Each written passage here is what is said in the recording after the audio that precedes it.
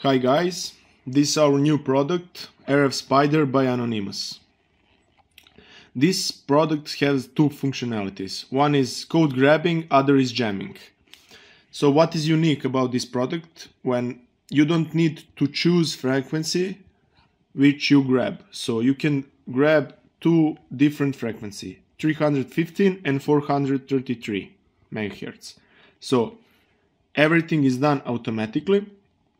You don't need to choose which frequency you grab. Also, the functionality of jamming. You have also two frequencies which you can jam. You can start jamming 315 or you can start jamming 433.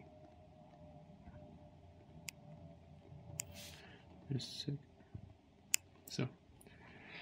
this jammer have lower power than our others jammers, but you can jam with this product also. The main functionality is code grabbing. We will show you on the home alarms. This is a lower cost home alarm. Also a higher level of home alarm which is called G5, and we will show you on car alarms which work on different frequencies than home alarms. Also, this product can grab the other products which work on remote controls. So I will show you the code grabbing option. You have empty slots, so you can choose the first where you have scan on and scan off option. We will show you on the home alarm. So when I press scan on, the code is grabbed. You have code on and frequency on which is grabbed, and the color is green, so that means that code is grabbed. Also, now you can scan off code. As you see, both slots are green. That means that the code on and code off are catched.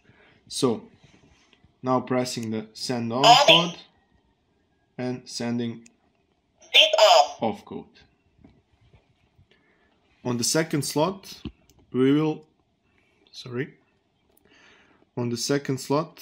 save the codes for car alarm.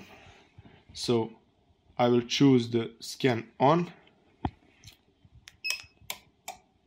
So the frequency is catched, it's 315, you can see. And now I will catch the off code.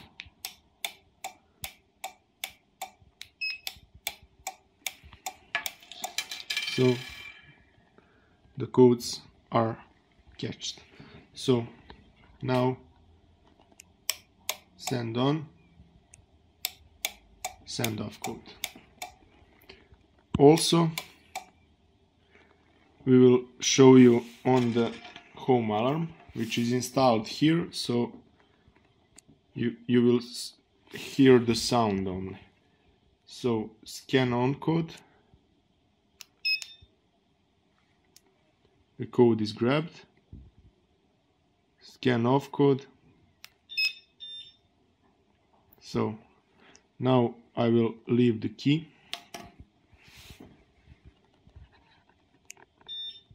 So alarm is catched, is sent, alarm is off. Also, you can delete the codes simply by pressing delete. Choose the slot and you can delete on code, delete off code, or delete all. You can see that I delete the first slot. Also, you can delete all.